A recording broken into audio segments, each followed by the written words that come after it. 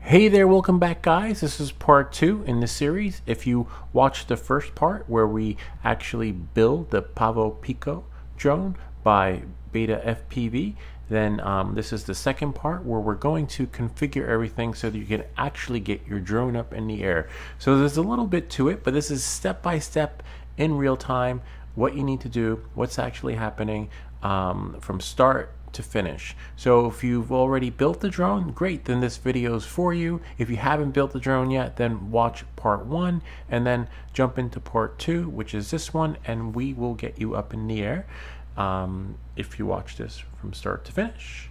Okay, so let's get started. Just one more thing you got to do, and make sure you connect the drone back to the computer, okay? And so you should be here, see all this right here. Click connect, and of course it still works. It's great, right? It's awesome. All right, so now what we're going to do is we're going to click on ports, right? And you see here UR3, just turn that off, okay? You can screenshot it, save it. If it doesn't work for you, this way you can restore the defaults, okay? And then turn on UART6, okay? So that takes care of that. Save and reboot, because each one you want to save, because I don't think it saves it every time if we left this particular part. Okay, so let that save, let that reboot, let that do everything it needs to do. And once it connects, you'll see it connect. And now what we're going to do is, interesting. Oh, it says failed to open serial port. Hopefully nothing bad happened again. That's a bad sign when it says fail, but we'll find out in a second. Connect. Yep, this is great. Okay. All right, so now what we're going to do is we're going to go into receiver, because you want the controller to work. All right. Right there. And see where it says here receiver, serial via UART. We're going to select, we're going to deselect that. We're going to change this. We'll take a screenshot in case we have to put things back. Right? Alrighty. And do that. And instead of this, the CRSF, we're going to change that to sub US. Okay? So we're going to change that to sub bus. Okay? SBUS. Okay? And then we're going to save and reboot. Okay. And that's it. So now we're going to plug in the, plug everything in, and hopefully it takes, if I can just find the remote. The remote's charging. And then we'll see you on the next half. Okay, so you're not going to see me for the next part of this video, because I'm going to walk you through everything, and this way you can see everything, right, that's on the screen. Just to make it wider for you, without any interruptions. Okay, so launch Betaflight. When you launch it, you're going to click connect. There you go, and just double check everything. See the drone's working, which is great. It responds to the axis. We're gonna start from the top and just simply work our way down so that you can just copy the settings. Okay, all right, so we're gonna go to ports. All right, so we have that here. Remember, we should have this. You have your UART4. Remember, we shut that off, right? No, and then now we activated UART6. So we turned off 3, and then we have UART6. Just leave it like that. Just if you're confused, I'll pause the video, and then just copy these settings. Okay? Configuration. Don't go there. Just skip it. Power and battery. This is interesting, but we'll probably do this another time, because the device does get hot and overheat, and there might be a solution to that. Presets, don't touch it. PID, don't touch it. You might have a warning there, right? To avoid flyaways, etc. Receiver. All right, so this is where we are. We'll do this part next, because you're going to have to bind everything, and we haven't bound anything yet. But we'll do that just to make sure it's working before you take off. All right, so here you go, modes, okay? These are your mode settings. So you can pause the video, copy these, aux2 is ARM, and it stops right about there. I could move this a little bit to 1600 and then just click save. Yeah, just more for the cosmetic feature. Okay. Or maybe that is the range, right? Just leave that right there and press save. Okay, so that's it. And if you don't see this, right, what you'll do is, I'll just delete that. Remember, it's aux2. Okay? See, there's nothing here. Like, well, I don't know what I'm looking at. That's okay. What you're going to do is you're going to add range. And remember, from auto, it was aux2. And right about there to there was like, maybe like 1600. It's fine. It'll still work. And the same thing with angle. Okay, angle is just beginner mode. All right. And then you have horizon, which is really advanced. If you're watching this video, you're not there yet. Okay. And motors. Just leave it. Don't touch it. OSD. All right. So here's the tricky part. All right. So I'm gonna walk you through these settings. So you select what you want to see. This is what I want to see. Okay. So you're going to have to decide what you want. For me, this works best. For example, look, I chose battery usage, percentage remaining. See, it's not there anymore. It just says low voltage. But now, if I go here, right, and there it is. And that's where I want it. You could move these around to your likings. There's no, oh, you got to put it there because you can't see voltage and angle, you know, your mode at the same time. No, you put it wherever you want. Okay, it's up to you. And if you want to add more, that's great. I also put the signal and also the temperature of the unit, since it does get hot, and you got to know when to turn back, because if the unit gets too hot, it's going to shut off, and then wherever you are, the drone's going to fall from the sky. Why? I don't know. That just happens. Fly mode, as you can see, I'll deactivate that so you can see. That was over here. That just tells you which mode you're in, and it's really important to know which mode you're in. Okay, whether you're in angle, horizon, etc. All right. So there it is, right there. All right, and you figure out which mode works best for you. And of course, link quality, I just chose that. But most likely you have the link set up by default, so you don't really need that, because you'll see the goggle link and all the other links from DJI as if you were flying the Abata. Okay? And then just the warnings. Remember, you decide what you want to see here. And this is what I chose for now. I might save it. I'll save it. I might change it later. Okay, video format. Just make sure HD is selected. For me, I chose Imperial. You might like metric or British. Again, these are all a preference for what works well for you. And you can turn on and play with this part here and decide, whatever.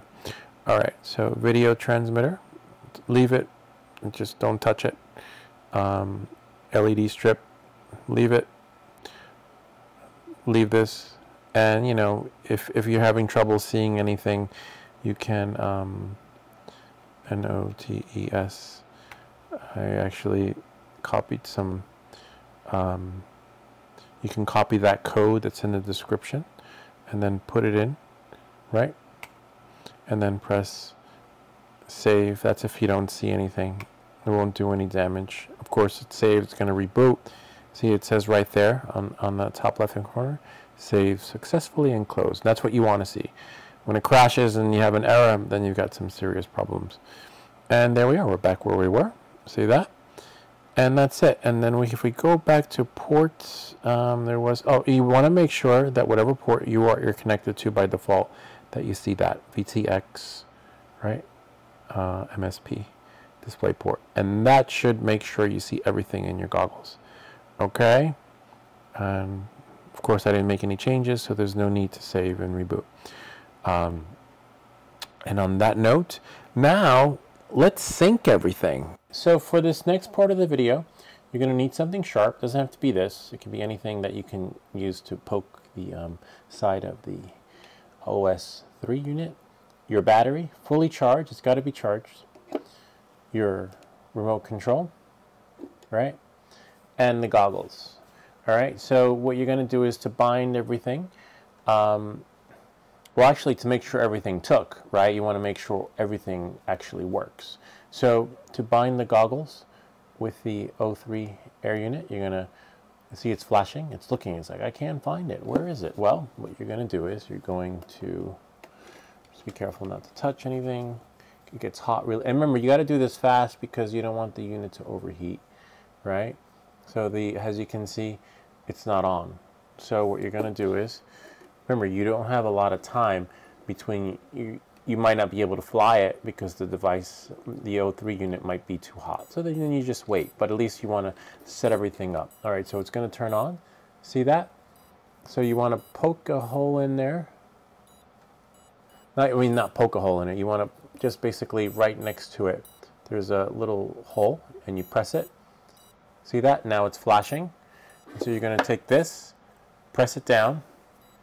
Just press it. Don't shut it off. And now it's just looking. Where are you? I can't find you. And you'll know when it shuts off. See? It's bound to that. Now, with the goggles, so we're just going to put this on the side. See, light's green. Something similar. You're going to turn it on. Looks like battery's running low. And hold the power. Let it flash. Whoops. Hold the power button. Let it flash. Wait. Wait for it. There we go. And looks like it already bound. Usually there's a beeping sound, like it'll just say, hey, where are you? I'm looking for you. Let me see if it actually worked. Yep, it worked. All right, so you normally hold it until it starts beeping, but it looks like it bound to it. All right, so now I'm going to go into the goggles. And let's see. All right, so now I'm in the goggles. You can see you don't see anything. You're like, wait, where are all that stuff? The metrics. So what you're going to do is you're going to go into here, go into settings, and then go to, whoops, go into display, and see where it says canvas mode, normal. You're going to select it and press HD, and then go back, go back, go back, and voila. See, the core temperature is when I needed the temperature. And of course, you know, I chose the other metrics for the battery, 0%. I could always reverse that. And then you see which mode, angle mode, which is supposed to be beginner mode. Okay, and horizon, which will allow you to do flips.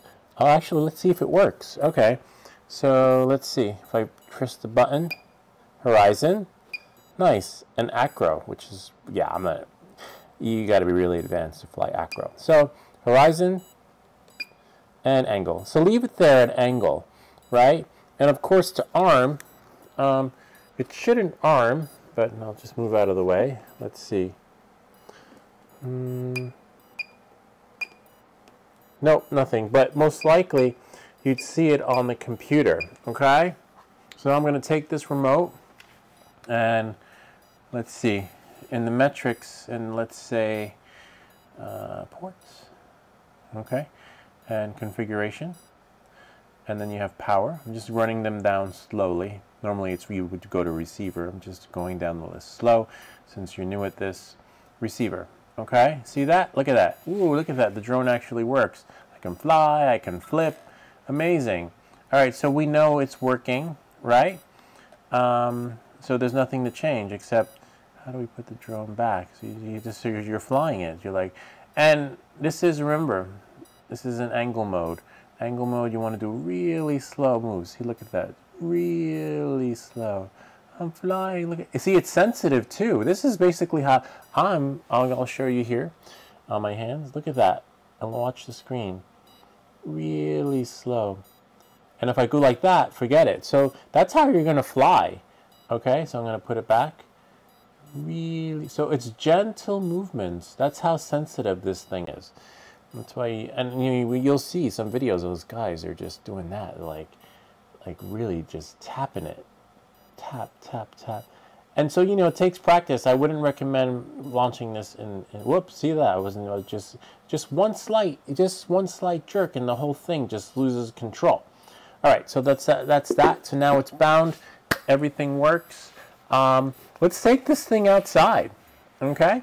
And remember, before you do anything, let's say you want to take it outside, you feel confident and you're ready, you're going to disconnect it. So to disconnect it, you're just going to disconnect from here just to play it safe, okay?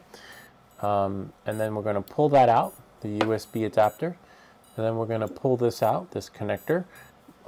Keep this handy with you while you're flying, because if you crash, you know, you might have to reset, or just keep it handy because sometimes things don't bind the way they do. Okay, and then we're gonna see if we see this part right here.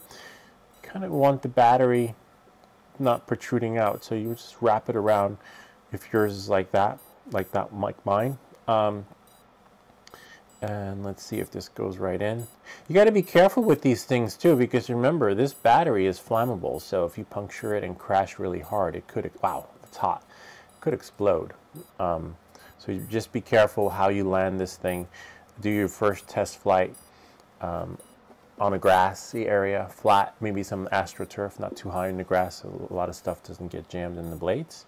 But look at that, you did it. All right, there's your Pavo Pico, Pico Paco. Yeah, and you know, make sure you take that sticker off. And let's take this outside. I would do it inside, but it's so sensitive, as you saw with the controllers, that you can just go flying up into the ceiling. Okay, so now that you have your drone started up, you want to make sure that this part is under there so it doesn't accidentally go into the propellers. You know, it's pretty unconventional, but you'll figure it out, what works. But you don't want to ruin the propellers. All right, so now I'm going to start everything up. Hopefully we'll have a different experience. I'm going to put on the goggles. Maybe the drone needs to be flown with the goggles on to have a full FPV experience without having to figure out left is right and right is left. Okay. All right, so it seems everything has sunk. Now I got to turn on so this will sync. Headphones just beeped. Headset, I mean, just beeped. So let's see, just wait for it. And you have to do this fast, because otherwise that thing's going to overheat and then shut off, and you limit your flight time, and it will fall from the sky. Okay. All right, so let me just get into position. Nice. We're at 133. You guys will see this later, the temperature. Once the temperature reaches 150, the drone is gone. It's pretty much overheated, and you have to, you know, just take it from there. All right, so let's see. We're gonna arm it. Arm. Wow, 142. Temperature jumps really fast. 138. Whoa. Whoa. Whoops. All right.